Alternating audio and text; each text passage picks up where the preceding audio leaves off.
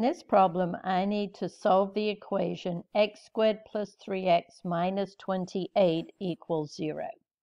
Well, what type of equation is it? As you can see, the highest power on an x is a 2. So it's a quadratic equation, and we're going to solve it by either factoring, and if that doesn't work, the quadratic formula. So let's look at the steps involved in solving a quadratic equation by factoring. So the first thing we need to do is write the equation in standard form. That means everything written on one side in descending order, 0 on the other. Is that already done for me in this case?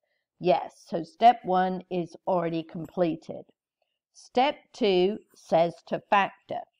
So to factor, what we want to do is we want to compare it to ax squared plus bx plus c. And what is the coefficient of the x squared? There's a 1 in front of the x squared, so a is 1. What's b? b is 3, and c is the constant term, negative 28. So when we multiply a times c, we get 1 times negative 28, gives you negative 28.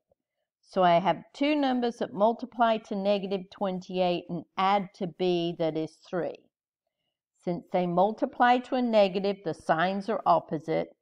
Since they add to a positive, the bigger one has to be the positive.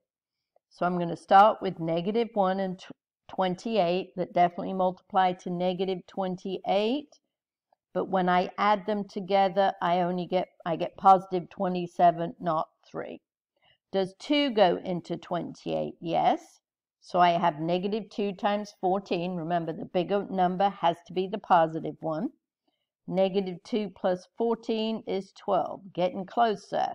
Does 3 divide into 28? No. Does 4? Yes. So it's going to be negative 4 times positive 7. They multiply to negative 28. And what is negative 4 plus 7? Positive 3. Eureka, that's the number I need. So here are my two numbers, and since a was equal to 1, those are my two factors. So I can immediately write my factors down, and I get x minus 4 times x plus 7. So now I've done step 2. Step 3 says set each factor equal to 0. Two numbers multiplied together equals 0. One of them has to be 0, so you set both of them equal to 0. And then we solve each resulting equation. So the first one, add 4 to both sides. The second one, subtract 7 from both sides. So there are my two solutions to this quadratic equation. Do I have to check my answers? No, but if this was on an exam, what I'd do is I'd take each individually, plug them into the original equation, and see if I get true statements.